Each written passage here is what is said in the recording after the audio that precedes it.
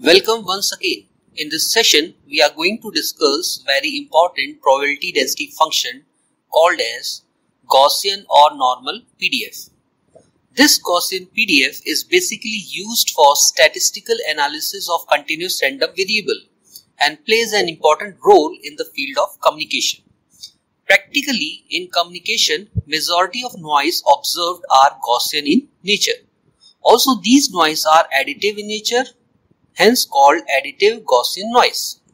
Now, for any continuous random variable capital X, its Gaussian PDF is shown in figure and expressed mathematically as a function called small f function small x, that is assigned real value, and it is equals to 1 upon under root 2 pi sigma into e to power minus x minus mu square upon 2 sigma square, where mu is called mean value of random variable x and sigma square is the variance of that random variable. As shown in figure, the Gaussian PDF is a bell-shaped function having peak value at x equals to mu x, which correspond to the mean value of random variable x. Also, above and below this mean value, Gaussian PDF get reduces and shows even symmetry called as variance or spreading with respect to x. And here the variance is given by sigma square. Now, in order to determine the probability of occurrence of random variable x between any two real values x1 and x2, we have to find the area under the curve within limits x1 and x2, that is shown by the shaded area. So with the help of Gaussian PDF, we can analyze the noise performance in communication system. Next, we summarize all the characteristics of Gaussian PDF. First is, Gaussian PDF is bell-shaped function with peak value corresponding to the mean value mu. Next is, Gaussian PDF show even symmetry so that the probability of obtaining x above and below the mean value is just half. So, probability of observing x less than or equals to mu is equals to probability of observing x greater than mu, and its value is half. Fourth point is, the area under the Gaussian PDF is unity. So, function of x into dx is equals to 1. And the last point is, the probability of finding random variable x between x1 and x2 can be obtained after finding the area of the shaded portion. And this is obtained by integrating Gaussian PDF function, that is small function x between limits x1 and x2, and integrate with respect to dx. So, probability of observing x less than or equals to x2 and greater than x1 is equals to integration of Gaussian PDF taking limit x1 to x2.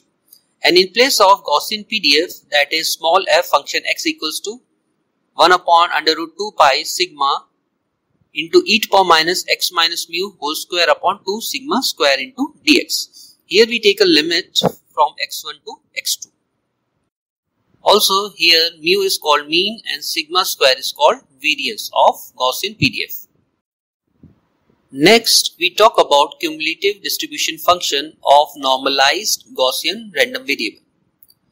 Let us consider random variable capital X that is treated as Gaussian, and the Gaussian CDF can recovered from Gaussian PDF using formula capital F function small x equals to integration of Gaussian PDF with respect to dx and taking limit from minus infinity to x.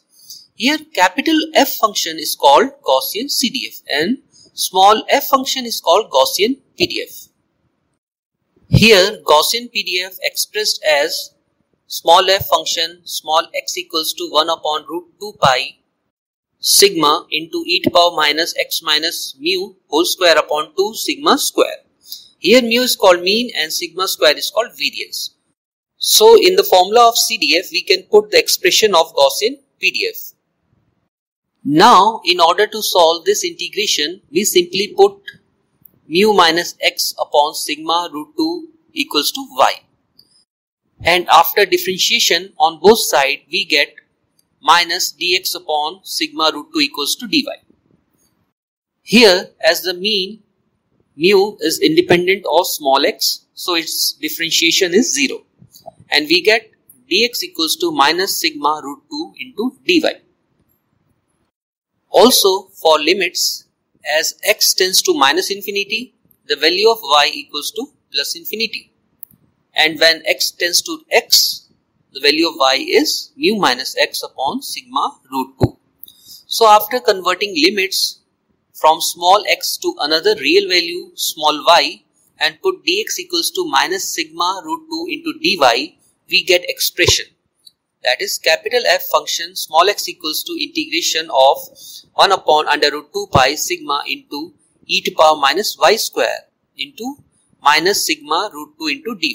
Here the limits is from infinity to mu minus x upon sigma root 2. And after simplification we get capital F function x equals to minus 1 upon root pi integration e to power minus y square into dy. Here root 2 and sigma is cancelled and limits are same. Now next we further change the limit of integration as there is a negative sign, and after this we multiply and divide by 2 to make it a standard form called a complementary error function. This complementary error function is denoted by ERFC, that is complementary error function, and this is a function of lower limit of integration. So the Gaussian CDF can be represented in terms of complementary error function. This error function is widely used for statistical analysis of noise performance in digital communication system. Also, CDF function called capital F function x is equals to 1 upon 2 complementary error function of mu minus x upon sigma root 2. Now we note a point. Complementary error function behave as a complementary decreasing function. Here, as the value of x increases, the complementary error function decreases. Next, we discuss a special case of Gaussian random variable in which we take 0 mean value and variance of unity. So the Gaussian PDF become small f function x equals to 1 upon under root 2 pi into e to power minus x square by 2. This is also called as normal PDF. So in this special case, the peak of this bell-shaped function is at x equals to 0 and get reduced below and above this mean position called variance, and this exhibit an even symmetry. Now with the help of Gaussian PDF with 0 mean and unit variance as shown in figure, we can represent Gaussian CDF denoted by capital F function, and it is equals to 1 upon under root 2 pi integration of e to power minus x square by 2 into dx. Here we take a limit from minus infinity to small x, or simply we can say that the Gaussian CDF is integration of Gaussian PDF taking limit from minus infinity to small x. But this integration cannot be evaluated as it doesn't give a finite result. So we will introduce a new function which gives a finite result and can be used for noise performance in digital communication system.